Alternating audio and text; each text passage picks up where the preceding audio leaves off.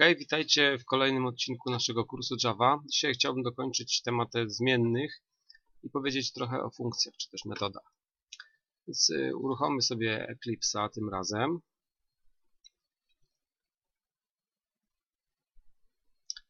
I zacznijmy nowy projekt. Java Project. Zatytułujmy go zmienne i funkcje.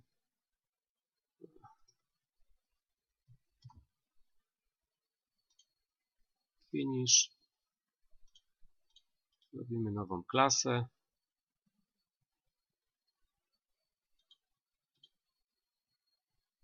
Nazwijmy ją sobie zmienne. OK. I już mamy stworzoną naszą klasę. Te komentarze sobie usunę, żeby nam tu nie przeszkadzały. OK. Więc spróbujmy sobie może zrobić taką prostą rzecz. Zadeklarujemy sobie zmienną promień koła, czyli double promień koła. Nie używajmy może polskich znaków na wszelki wypadek w nazwach zmiennych, chociaż można tak zrobić, ale może nie róbmy tego. Zadeklarujemy sobie promień koła jako 10,0. Oczywiście średnik na końcu musi być. Teraz obliczmy sobie obwód tego koła. Czyli piszemy obwód koła równa się promień koła. Eclipse może nam tu nawet pomóc dokończyć, czyli Ctrl, spacja i podpowiada nam propozycję, czyli obwód koła to jest promień koła razy 2 i razy pi. A pi możemy sobie w ten sposób napisać, prawda, że to jest math pi. Teraz potrzebujemy już tylko wydrukować wartość, czyli piszemy system out print line i piszemy tak, obwód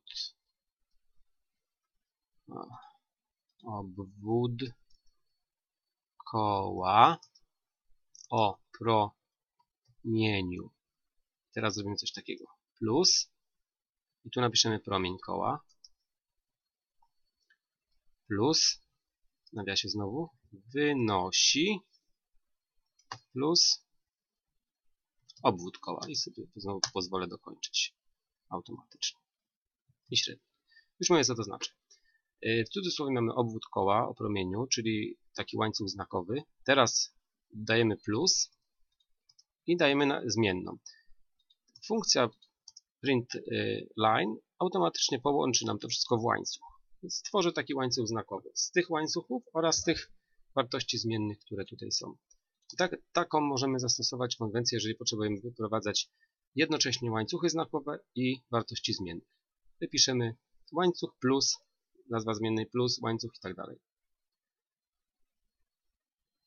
Tutaj coś mi się nie podoba. Bo oczywiście, proszę bardzo, zapomnieliśmy zadeklarować jako double. A teraz jest wszystko w porządku. Spróbujmy taki program uruchomić, Ctrl F11. I cóż mamy?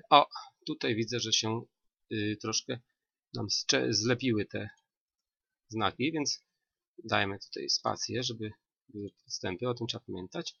Jeszcze raz F11 i jest OK. Obwód koła promieniu 10 wynosi 62,8, czyli tak dalej. Czyli taki mamy prosty przykład programiku, który nam coś tam liczy. Deklarujemy zmienne, robimy wyliczenie i wyprowadzamy to sobie na konsolę. Taki sposób nazywania zmiennych to jest tak zwana notacja wielbłądzia, może już o tym wspominałem, czyli zaczynamy z małej litery, a jeżeli wyraz składa się z kilku wyrazów, to kolejne zaczynają się z dużej. Tak jak tu promień koła, obwód koła i tak dalej.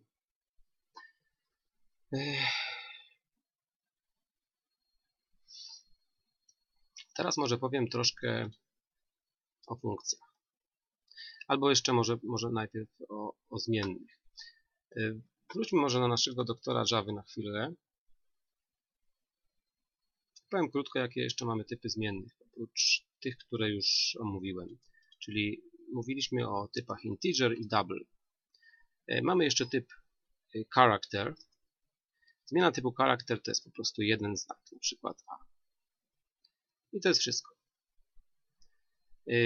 Nie można podłożyć pod nią więcej znaków, nie można użyć nawiasów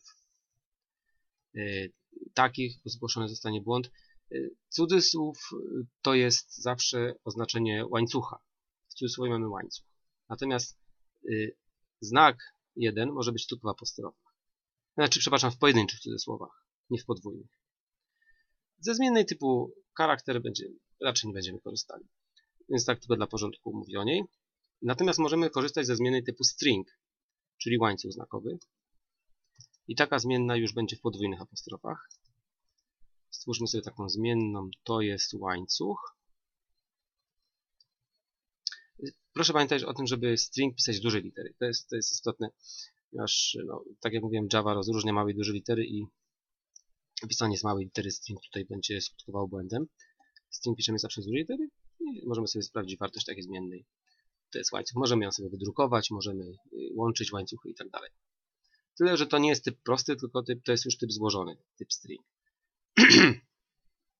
Kolejnym typem jest typ boolean, czyli typ logiczny. Piszemy go w ten sposób, boolean, powiedzmy w, równa się false. Typ boolean może być true albo false. Czyli tylko dwie wartości może przyjmować. I ten typ przydaje się w wyliczeniach logicznych. To znaczy, jeżeli mamy na przykład w, true i zdefiniujemy sobie v jeszcze. False. Czyli mamy w tej chwili dwie zmienne logiczne. W jest true, czyli jest prawdą, a v jest fałszem. To możemy sobie dokonać na nich pewnych operacji logicznych, takich jak koniunkcja, oznaczana dwoma znakami ampersand, to znaczy i, czyli zmienna v, wartość logiczna zmiennej v i wartość logiczna zmiennej w. Jeżeli jedna jest true, druga jest false, to dostajemy w wyniku, że wynik koniunkcji jest false. Z kolei wynik alternatywy, dopisany takimi dwoma pipami, będzie true. Alternatywa true i false to jest true. To będzie nam potrzebne w jednej z kolejnych lekcji do analizy warunków instrukcji warunkowej if. Także to w zasadzie są wszystkie typy zmiennych, o których powinniśmy pamiętać. Integer, double, character, string i boolean. No i myślę, że to na dzisiejszą lekcję wystarczy, a w kolejnej sobie powiemy o funkcjach. Także dzięki na dziś i do zobaczenia w kolejnym odcinku. Cześć!